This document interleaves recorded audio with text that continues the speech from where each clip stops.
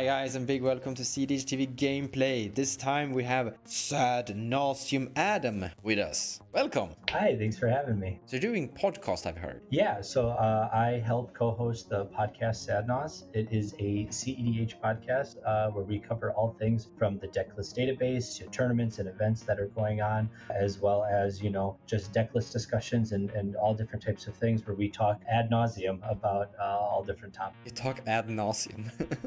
Yeah, it's a favorite joke of ours. I'm also a caster for Eminence, which hosts the most cEDH tournaments in the United States currently right now, as well as online events like Mox Masters and other outturn of that. And today you're here to play Najeela, Blade Blossom, and there's an ad nos, right? Yeah, I see it. There's an ad nos for it. Yeah, this is Najeela. I call it OBC.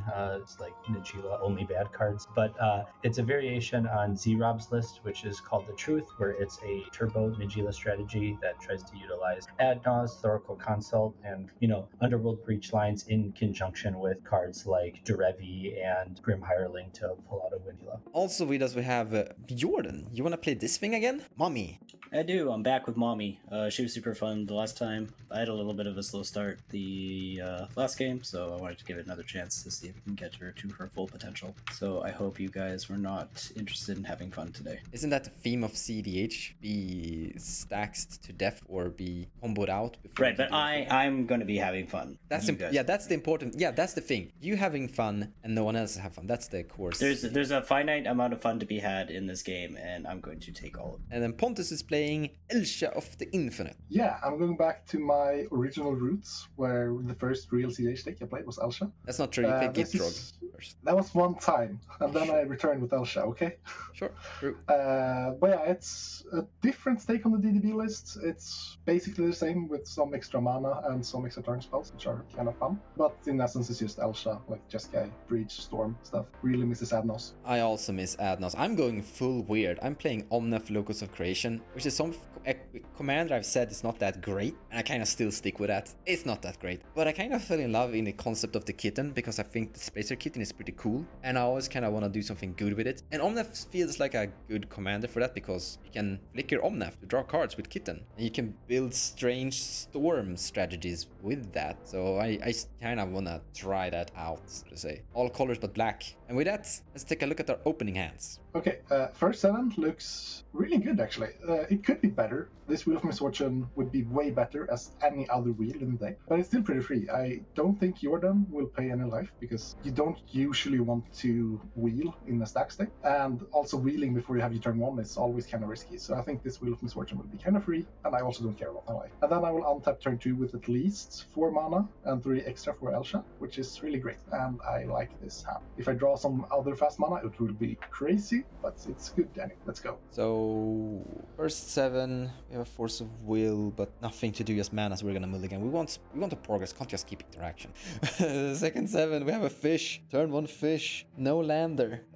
It's like if we Lotus Petal into fish and pass turn, they're just not gonna feed the fish. Otherwise, it doesn't really matter because the fish is gonna be gone. Too risky. Love to keep it, but we're mulliganing. We have a Bird of Paradise, Phantasmal Image, Swords Deflecting. This hand feels safe. Like we're gonna get our commander into play here eventually with this hand. Wait a minute. No, oh no, this is so annoying. Our only green source is Exotic Orchard, and we need a bird. Probably get a green source of mana through a turn cycle here though. Keeping this or tossing this? I mean, Phantasmal Image is great here. Just because there's an Elsha of the Infinite that probably wanna come into play, I'm gonna keep this hand even just because of that. Because then I can copy Elsha, Swords Elsha, and have a game plan. And eventually the Najeela player will put a force into play for my bird. So we're keeping this hand. Not great, but it's gonna work eventually. Usually I like to keep hands that have some type of development on turn 1. They don't always have to present a win condition, right? So here we can see that there's 3 lands, a Mox Diamond, and a Chrome Mox. Sorry Adam, we can't see those cards in your hand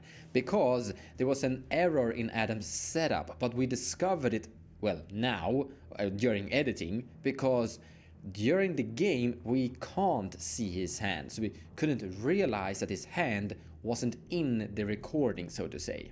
So therefore we're gonna cut off his entire mulligan here, and during the game, sorry, you won't be able to see what he has there. Okay, let's do mulligans. Bam. Okay. It's funny we got regular. This hand doesn't really do anything. It's not very quick. So if we had like a Soul Ring or some fast mana that we could get transfer out or something, we would do it. But we're not. So we'll go second 7. Okay, I like this. We have some sack pieces. We have some protection. We have a way to draw cards. Yeah, let's do it. I'll start us off. Draw. I will play a Mist Rain first. I would like to fetch, finding a volcanic island. I would like to tap it for a Soul Ring. I would then like to cast a Moxo Pool, and then I would like to cast a Yule Lotus.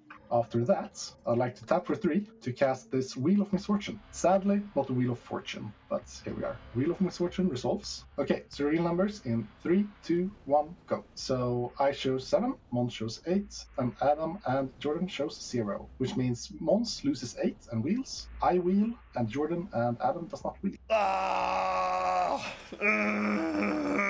So I really wanted to gamble on that one a lot. Like, I wasn't super happy about my hand, and I kind of just wanted a new hand. This hand is absolutely amazing, but I don't have a land. If I can get a forest right now, 1 forest, we have a carpet and then a fish. This hand could be bonkers if I top take a forest right now. If not, super sad. And then I'll pass my turn. All right, so this one is important. Draw. No! Founder's Enclave! Oh no! Mana Crypt pass! Cry! Oh no. So, Ancient Tomb. Tap my Ancient Tomb and play this Fellhurst. After that, I am just going to pass my turn. Alright, I will draw a card. Oh, wonderful. I am going to play Plains, Snow Covered, and we're going to play OG Mommy, Mother of Runes, and pass the turn. Land for turn, I will shock in a Hallowed taking 2 them. Tap Soul Ring to cast a Grim Monolith. I will crack a Yule Lotus and tap 2 more to cast Elsha. And then I will tap 3, or 1 floating. Why am I bad at math? I'm literally mathing. I'll tap 3, cast Arcane Signet, Rustic Study. This is crazy. I'm ready to concede. Don't do me like this, Adam. I will respond to Ristic Study. I am going to tap my Fellwar Stone for a blue and put a Mystical Tutor on the stack. Search my library for a instant. I'm going to get Ad Nauseum, and then I will put that card on top of my library. And then I have no further responses. Somehow, not the biggest threat, but I passed the turn. If we just draw the right thing here, green source.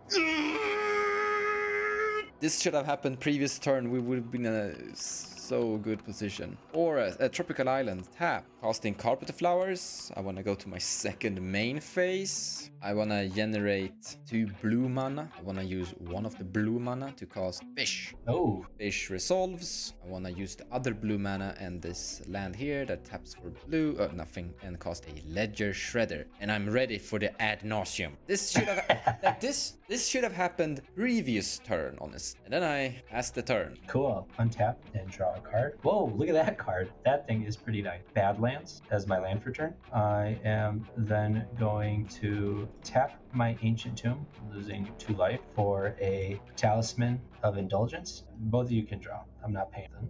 And then I will tap my Talisman for a colorless, tap my Fellwar Stone for a blue, and my Badlands for a red. And I'd like to cast Najeela the Blade Blossom. Ristic trigger, you may draw. I will also draw because of Ledger Shredder. I will discard. So many great cards here. This Veil of Summer.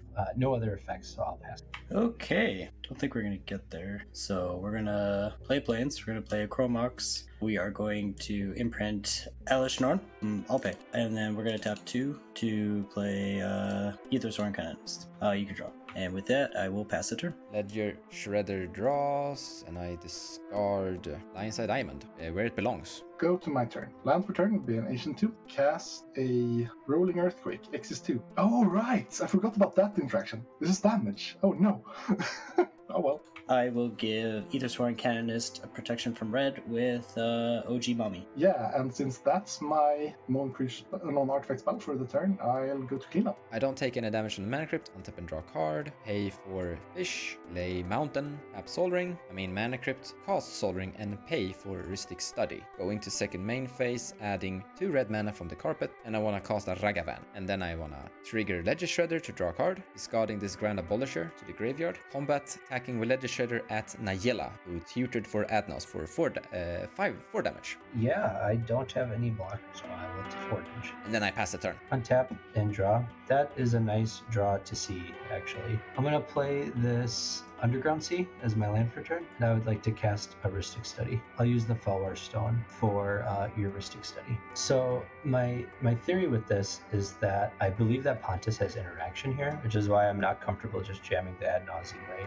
He's got a full grip, and this Heuristic Study is kind of bait and kind of not, because I need this card advantage here in the position that I'm in, right? Like, there's going to be more spells getting put on the stack, and with an Aethersworn out, I don't want to jam a main phase Ad Nauseam when I can hold it up for a few turns. The problem is that I'm going to take a bunch of damage here from this Ledger Shredder, this Ragged Band, and this Elsha, but that's kind of the sacrifice I have to make, and just hope that this Ad Naus kind of gets me closer. This Limb Duel's Ball can get me an explosive Dockside turn. So as soon as this like Rule of Law piece is gone, which both of these players also want to leave the board, I can kind of Limb Duels and try to go for a win later on and hope that Heuristic Study just draws me a bunch of cards until then. But I don't feel comfortable jamming this Ad Naus here, and with my Najeela gone, I can't use this Limb Duel's Ball, as a way to get a Derevi or an additional win con in the game. So I just have to bide my time and hope that this is enough. Pass my turn. My turn.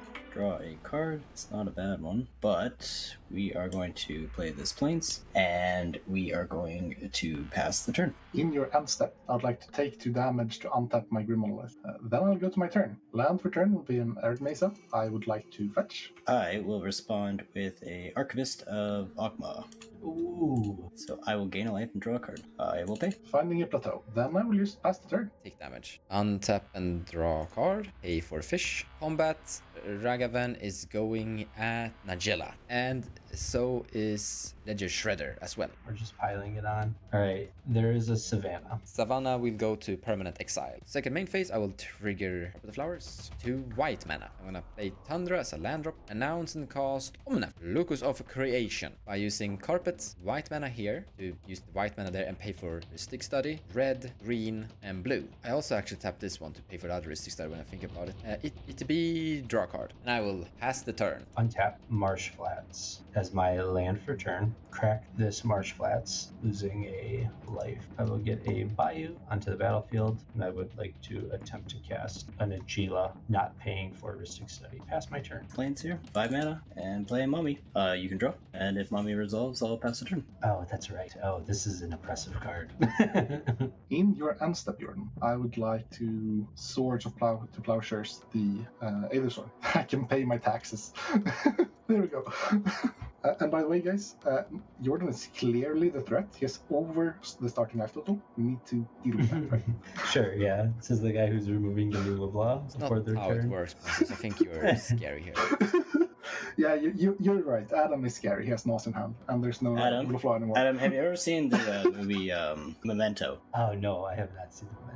Okay, well, at the beginning of the movie, it's about a guy who, he constantly loses his memory. Okay. And he has a photograph of a person, and under it, it says, "Don't believe his lies." That's Pontus. Ah, I see.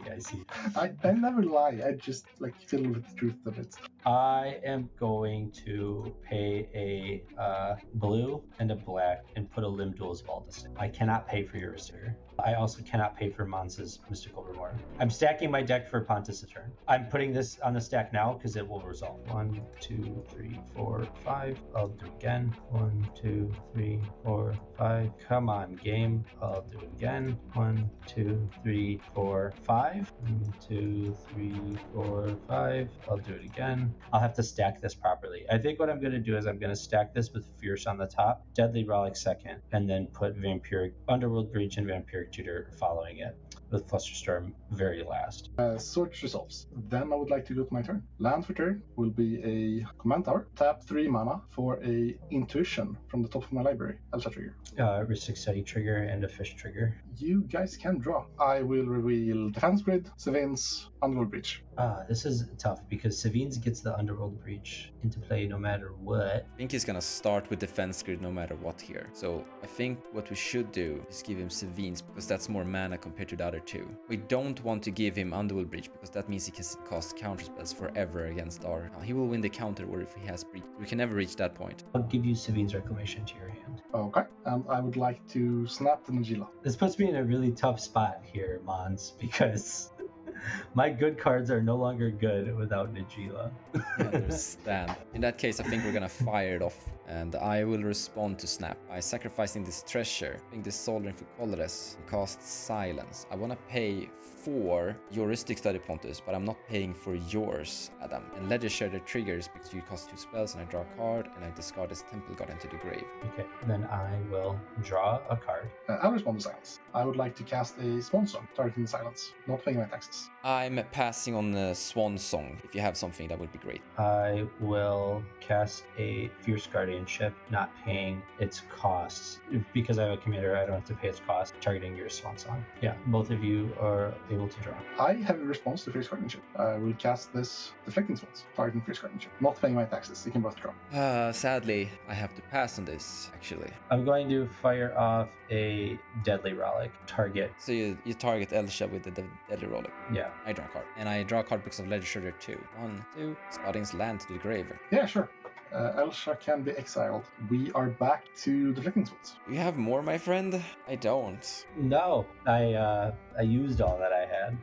I've been drawing lands, so no. So I have to pass on everything here. Yeah, I'll pass here as well. Okay, Deflecting Swat will change the target of Fierce Guardianship to Silence, and Swan Song will fizzle because Fierce Guardianship counter Silence. Then Snap on Najeela, I have no response to Snap on Najeela. and I will untap 2 lands. I'll use the tap white mana, use the 2 colorless floating to cast a Sevin's Reclamation, targeting my defense grid. I have sadly no response to this. I have no response as well. Defense grid comes into play. I would then like to cast this final function. Go to my next turn.